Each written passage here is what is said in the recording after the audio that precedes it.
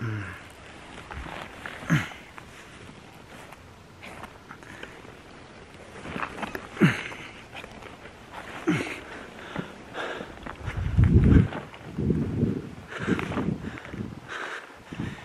you.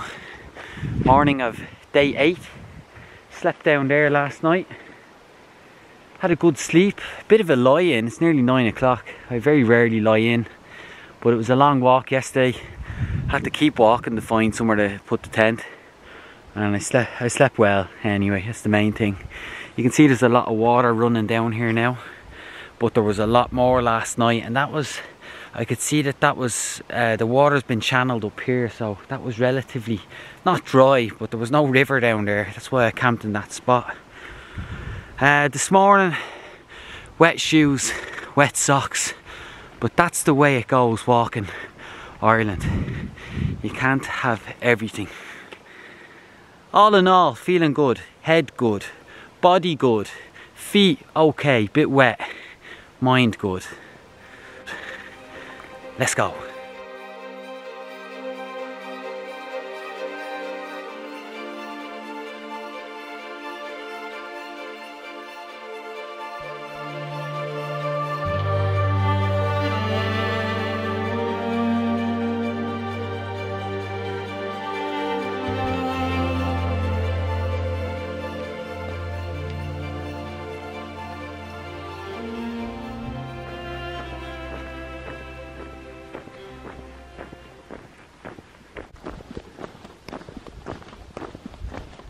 How did you get on last night? It was a bit of a wet one, wasn't it?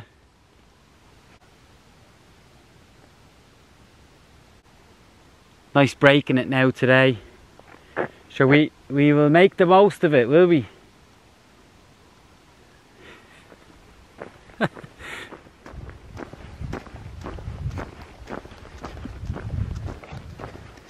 There was a sign back there to say that I'm walking on part of what is known as St. Columban Way. St. Columban Way. Up to the left there, beyond the two sheep, is Mount Leinster in the clouds, around 750 metres in height, which is tall by Ireland standard.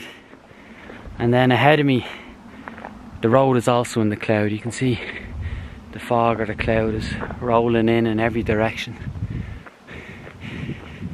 This really feels like a type of road that you should only reach when driving. It doesn't feel like you should be able to walk up here.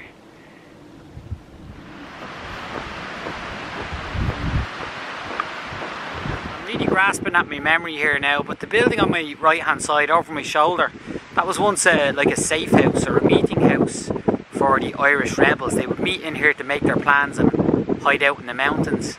And I believe in this area, again I'm grasping here, in this area there was a well-known ambush that took place. So wherever you go through the mountains here, there's all kinds of stories about the history of the land and the people on the land.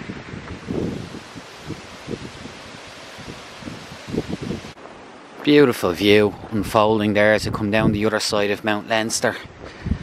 I would imagine that's County Kilkenny out there, and I believe I'm still in County Carlow, albeit for a very short while. Look at all those fields and green trees, very much like a painting, this one.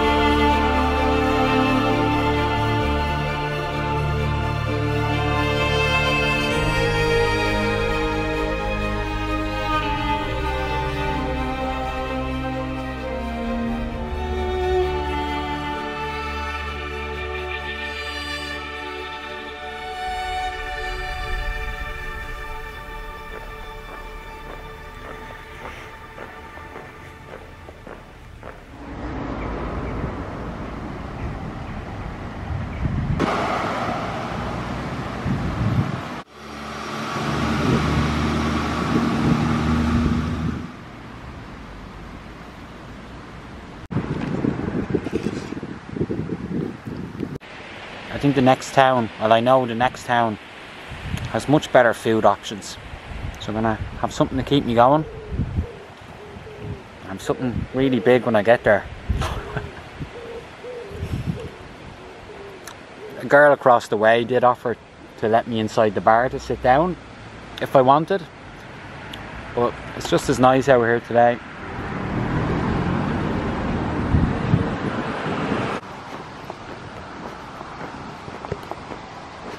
Barrow, a small, attractive town. I've been here before. The only thing I think it's missing, and not because it's what I would have wanted, but I think the community would benefit from having a small coffee shop, a communal area where people meet for coffee. And I don't mean the pub, and I don't mean the hotel that's half a pub, that's half coffee, that's a halfway house, that's half this, that and the other. I mean somewhere that's a designated meeting point for tea and coffee. Otherwise, I love Barrow.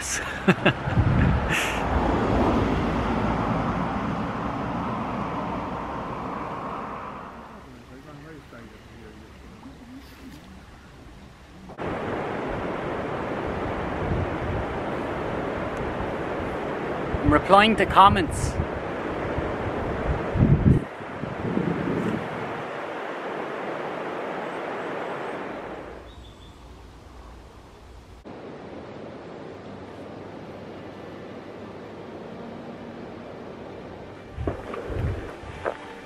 Something I became aware of a few years ago about the type of trips I take is that my adventures often take me right through somebody else's normality, somebody else's everyday life, everyday area. And I think it's true of everyone that we can take what's on our doorstep for granted, and we can forget to notice where we are and what we have available to us. And I'm sure there's even people in this area that go for a walk along the River Barrow each day or each weekend, and maybe have to remind themselves of how beautiful it is here. Like, look at this.